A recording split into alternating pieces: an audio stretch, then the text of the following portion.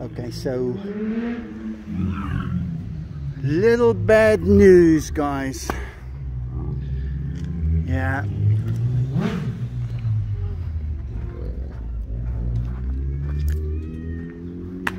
The dog that lives with my mom just passed away a few minutes ago. The one that had cancer.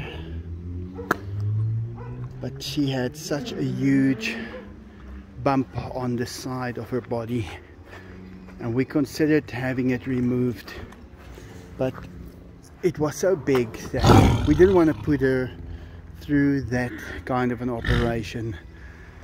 We've done it before. It's a big operation and we didn't want to do it because it takes a long time to recover from that, and she was old already. And last night I just knew when I saw her that she was going to be gone today. I don't know how I know it. I took some pictures of her, but yeah, unfortunately it is what it is. So we are digging her grave as we speak.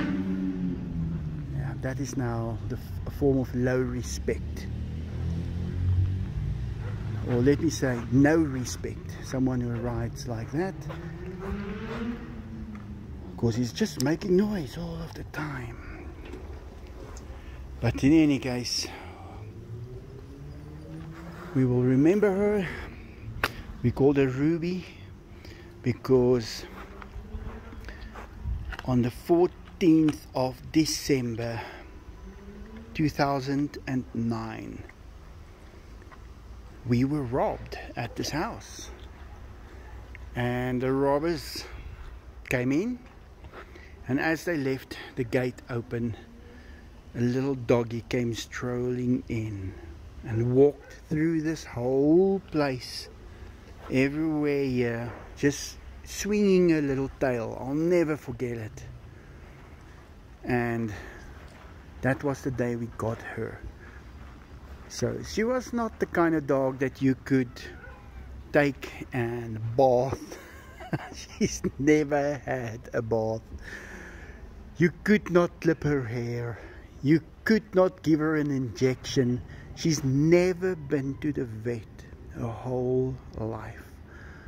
She just lived here at the zoo house. She was protecting us all of the time. Now if I say protecting us, I mean she was quite a handful. You would not just walk in by her. And she was part of our security. We've got a different kind of security here at the zoo house. In South Africa you need to have walls to keep people from coming in out. But walls does not work.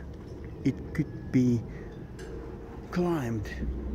So what we did was we have some of these, and this is what works, because you don't need to enter his area, and you won't.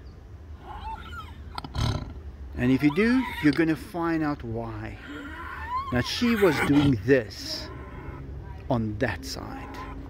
Sharky is still there, and Diego.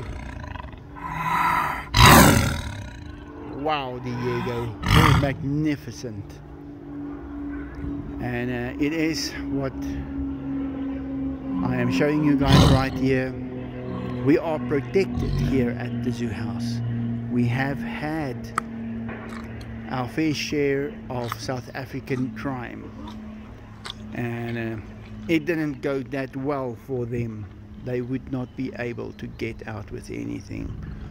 If they get out with their lives, they are lucky. Hi Diego. Yeah. But yeah, since that day, Ruby was the one protecting us before we had the tigers. And I remember when my dad was also confronted in the house, someone big picked him up, held him under his arms so that he was kicking his little legs. And my father was a big person. This guy was big. And that's when we got them. So in that whole thing, well, interesting, one day my dad saw a match on TV, a rugby match, and he saw, there's the guy that got me that day. And he recognized him on TV playing rugby, because nobody is that big and don't play rugby. But in any case, Ruby was spending her life there, and that seems to be over now. So we're going to be burying her still today. The guy, she had a huge growth on her side, and it started at her stomach as well, and it just got bigger and bigger. She didn't suffer much. She still ate yesterday. I was watching her.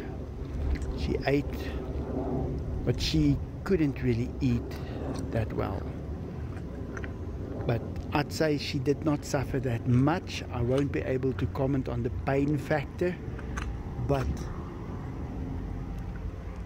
that is something that I guess everybody needs to go through. Every single animal, every single human, everything goes through that. So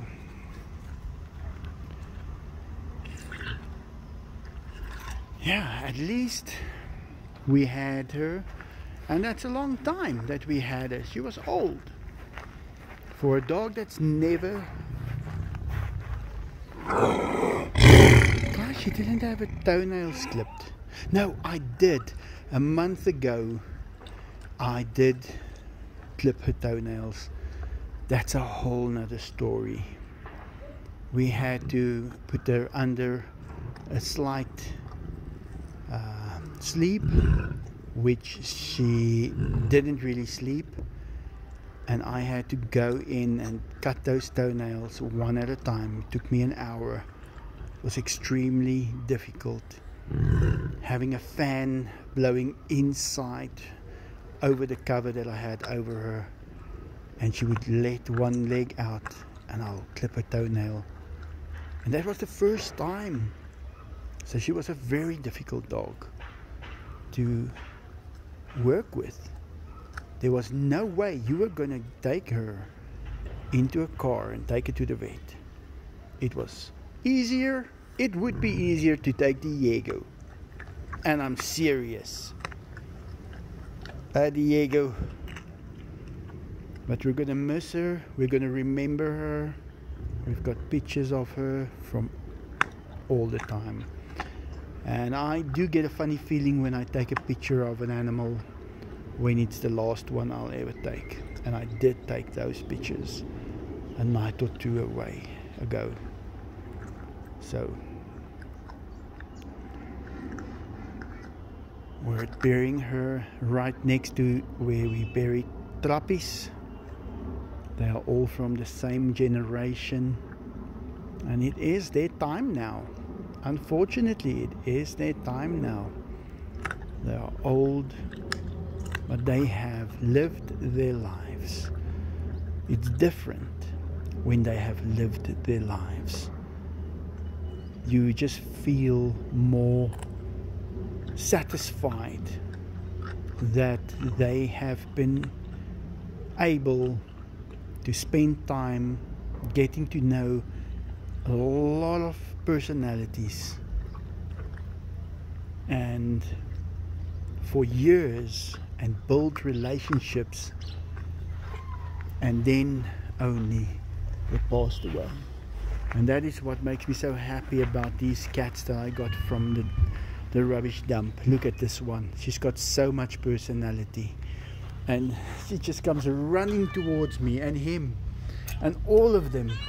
Look at her now. She is a bundle of joy. She's so happy in the mornings when I get up. She comes running towards me. That never would have happened if I didn't go and took all of those cats at the dump site. And I treasure each and every relationship that I have made with each animal, with humans as well. But the thing is, with humans,